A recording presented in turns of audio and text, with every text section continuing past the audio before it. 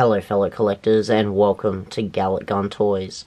Thank you very much for joining me in today's video, and today we're reviewing the Banpresto Dragon Ball Z Dokkan Battle Super Saiyan 4 Vegeta from Dragon Ball GT, obviously. So he does come with this funny little stand that just sits in front of him, so I'm going to move this out of the way because it's just a random little piece of plastic with Dragon Ball Z Dokkan Battle on it. So, alright, but I don't think I'm going to be displaying him with that.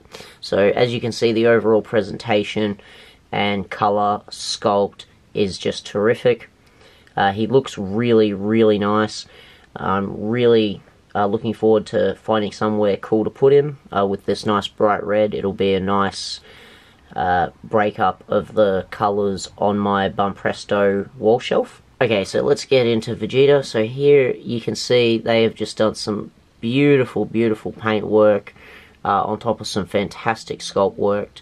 The painting is, well, I'm gonna have to say this is like a 10 out of 10. I can't fault it. It's really, really beautiful. As you can see, the top, the fur, the hair, his eyes, all around just fantastic.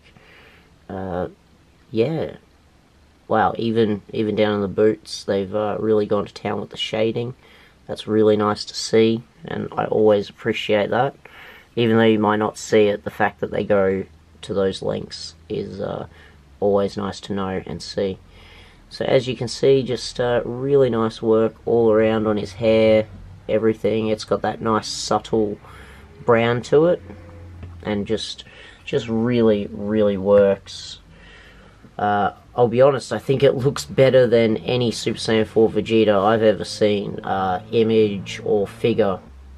I've seen some pretty cool looking Super Saiyan 4 resin statues, but I personally feel this is probably the best looking Super Saiyan 4 Vegeta you'll get from Banpresto or X Plus or any that have been put out, because yeah, this is really, really nice, and I'm really glad that I picked it up.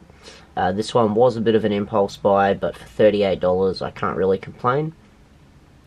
So I'm pretty sure I mentioned I picked this one up at Zing, so if you guys are looking to grab one, head on over to Zing if you're in Australia. If not, you will have to have a look around online, so I suggest checking somewhere like Big Bad Toy Store, or if need be, just go onto eBay. Okay guys, well, I'm going to wrap this up for now because there's not really much more we can discuss. The paint is pretty much 10 out of 10. The sculpt, I would say, is pretty much 10 out of 10. And you do know I'm a bit biased on Vegeta because this is Gun Toys, guys.